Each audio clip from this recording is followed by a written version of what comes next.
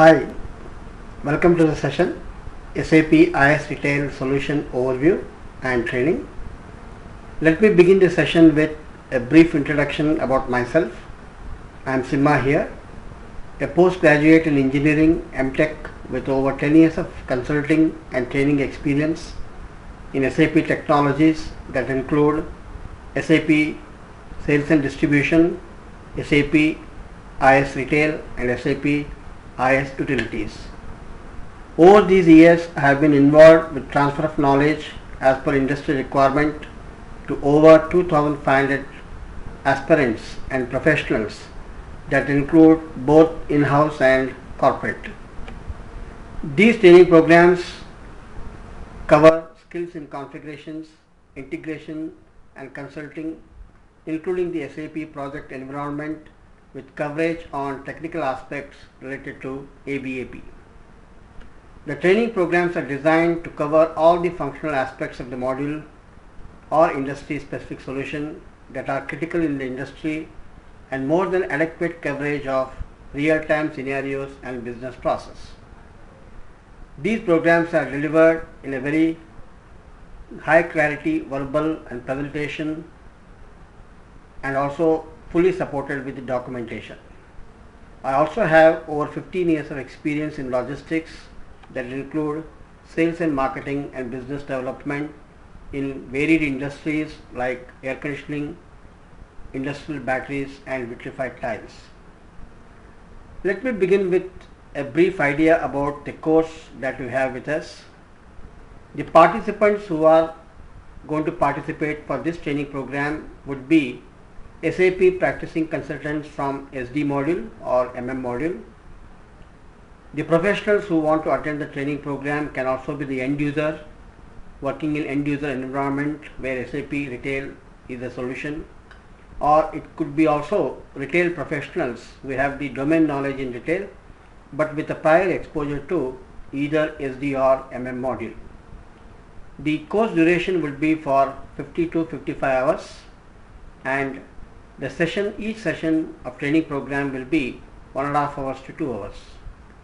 The participants will also have access to the system to practice the configuration, and the training program will be fully supported with necessary documents and also support which I am going to elaborate towards the end. Now let me begin with a basic introduction about what is retailing. Retailing is a branch of industry where the sales occur to the end consumers. The sales occurs to the end consumer. We can say that retailing is the last chain in the supply chain management. Right from the vendor, the article comes into retail organization, presented for display in a retail store and then ultimately sold to the consumer. Now retail industry is growing by leaps and bounds. It is one of the topmost industries in each of the countries globally, and today retail business has become very dynamic, very complex and require proper IT support to run it very efficiently and also to reap the benefits of technology. Coming to SAP Retail, let me start introduction about the SAP Retail solution. SAP Retail is an industry specific software and ERP solution for vertical industry in retail. It's fully integrated, comprehensive ERP solution for business in retail industry, and it is very well suited to both small scale and medium scale and also large scale enterprises. The solution can be used to map all the proprietary business scenarios, business processes and business functions that form the operations of a retail company. The solution provides a complete fitment for all the divisions in retail company, which is typically food and beverages, hard goods and apparels. The solution is highly customizable to suit varied requirements for the global retail companies. Now we are coming from a background in SAP SD or MM, so we are certainly very much aware of the SAP generic ERP. Okay. Now as you know, the generic ERP, which is ECC6 presently, is suitable for businesses which have the core business process in manufacturing, trading or service. The SAP ERP has three core modules: logistics, accounting and HR. The logistics in turn has three main components, which are basically materials management, production planning and sales and distribution. In addition, we have accounting, which is again into two modules: financial accounting, controlling and then HR.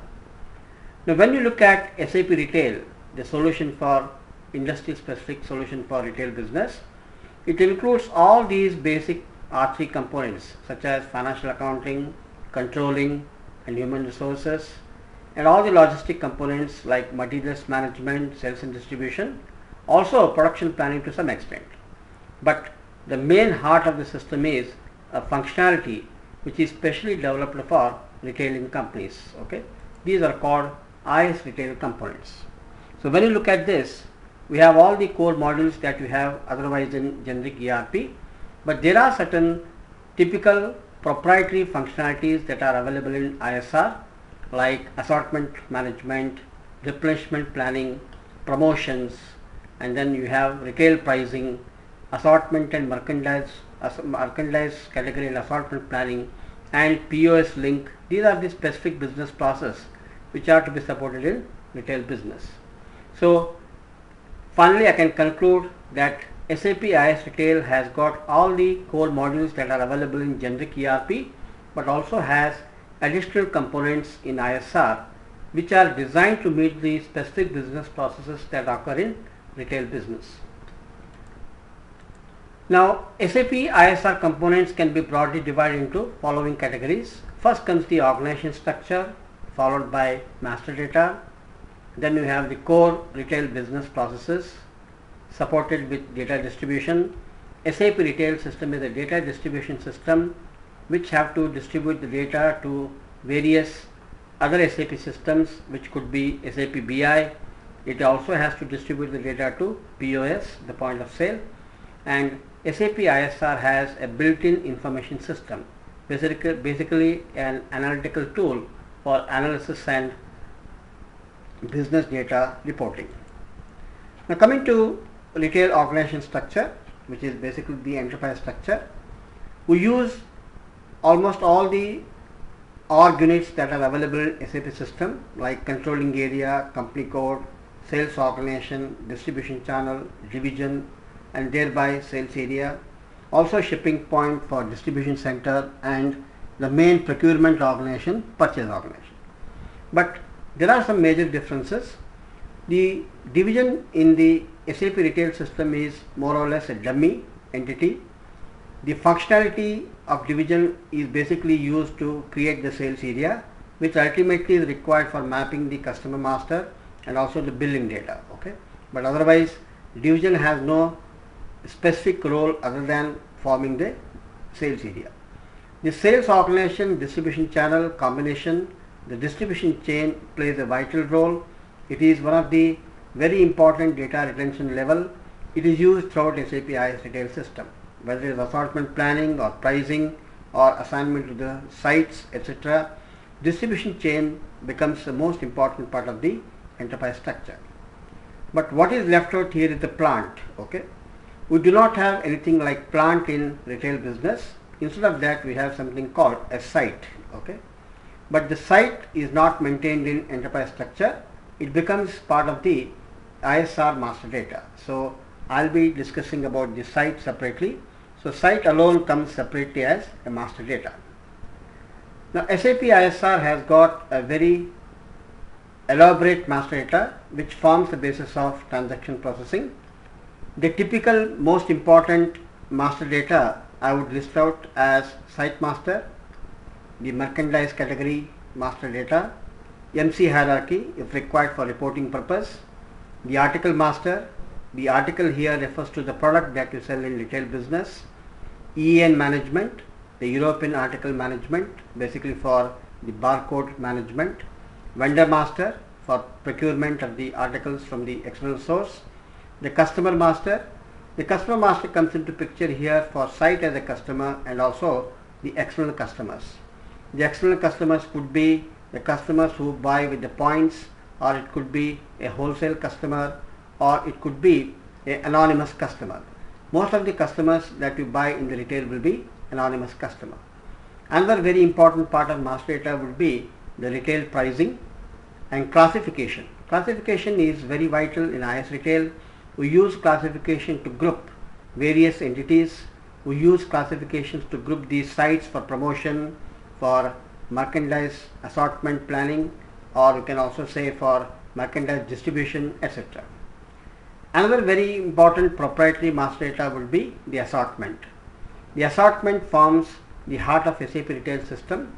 The assortment is a logical object which has got the articles, and assortment has a user. So this part I will elaborate subsequently. Then we also can maintain promotions that happen in retail business as a master data, and based on the promotions you can do various subsequent planning. And then in seasonal products we have something called markdown planning for automatic markdown of prices depending on how the season progresses. Let me start with the site master.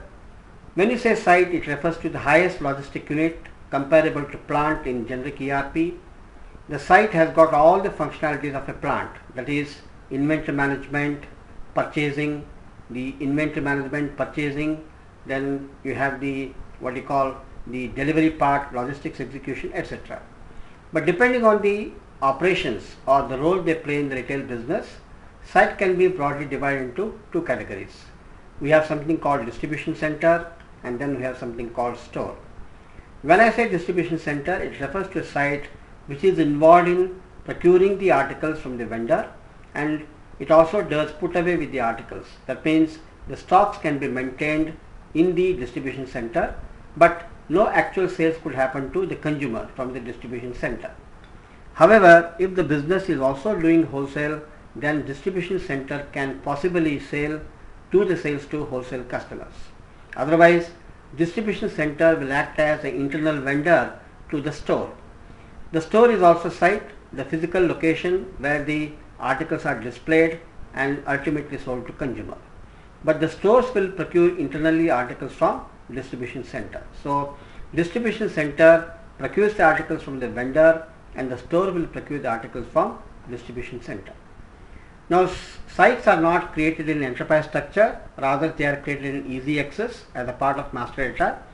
To create a site, we have to configure a very important IMG control which is called site profile. We have to configure site profiles for distribution center and also for store.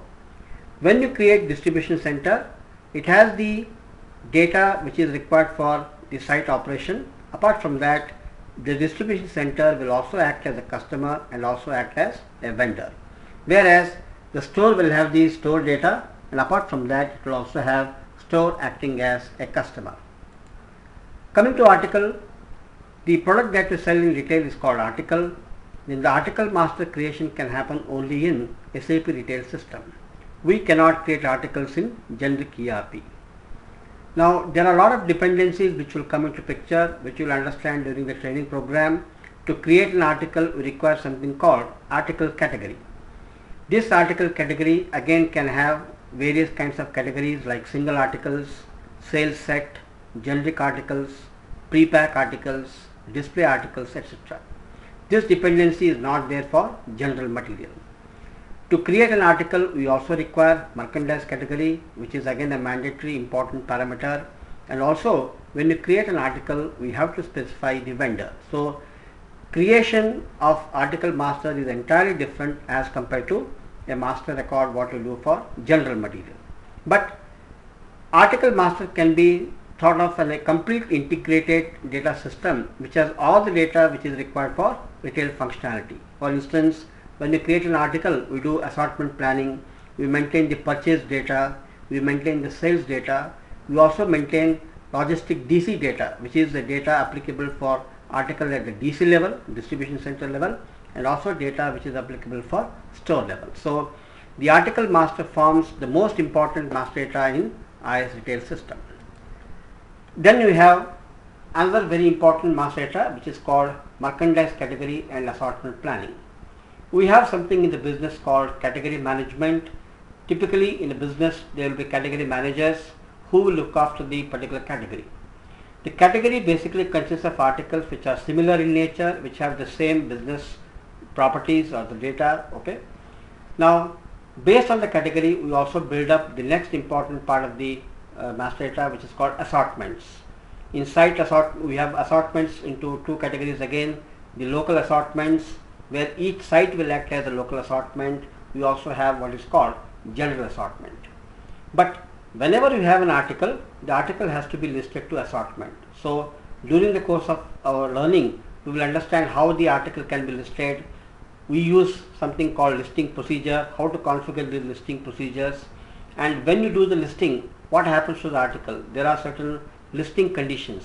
What kind of listing conditions are created and how important they are for doing the business process. So these are some of the very important key factors we will be learning during the course of our training program. Now coming to the next important master data is retail pricing. The main focus in retail pricing is to calculate the price at which the article will be sold in retail business at a store level. To do this, we have to integrate the pricing that happens on purchasing side and the pricing that happens on the sales side. Okay. So we will be learning a mechanism called step 1 and step 2 pricing, in which we will bring into activity the purchasing schemas and sales schemas. Okay. Again, that means we are going to use again condition technique here as we use in MM and SD module.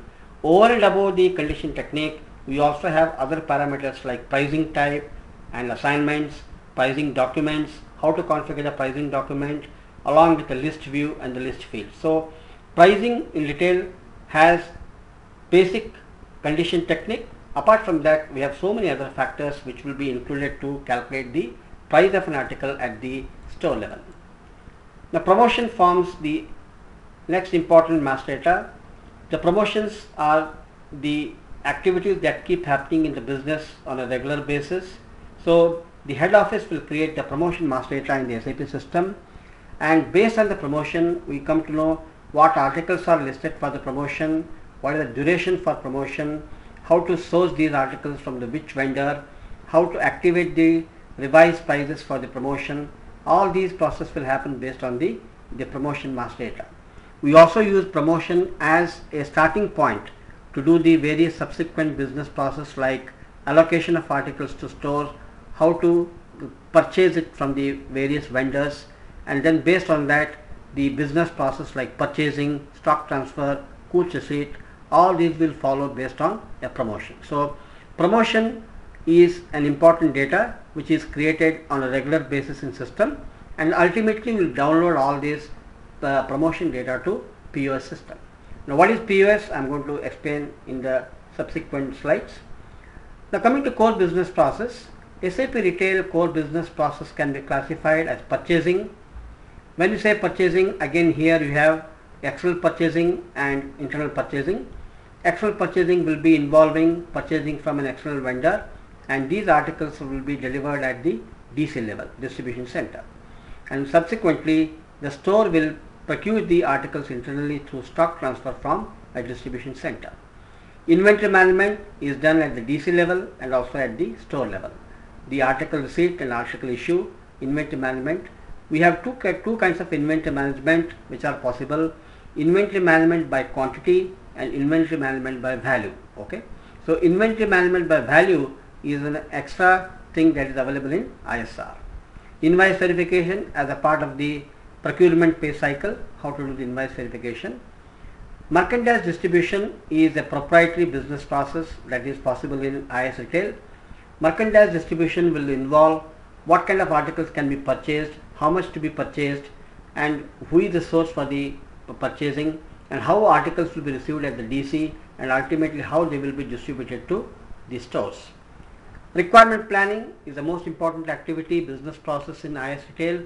The requirement planning is supported basically based on consumption based planning, what you have in typical SAP MM activity. We also have something called replenishment planning. The replenishment planning is devised only for IS Retail to be used at store level. We have promotion planning, the data part, and also data distribution, that is integration of SAP IS Retail system with POS. So these are some of the core business processes that we have to configure and then see how they actually work in SAP system. Now coming to merchandise distribution, we'll be configuring the allocation rules and allocation tables. Allocation tables are used for push method, where a new article is designed to be purchased and then ultimately pushed to the stores.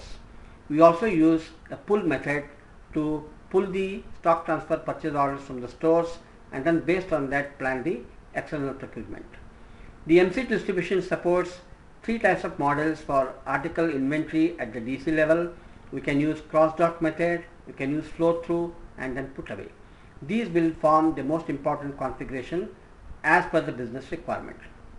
Now finally, coming to the point of sale, the stores will be having a local software which is basically used for billing purpose and also for inventory management.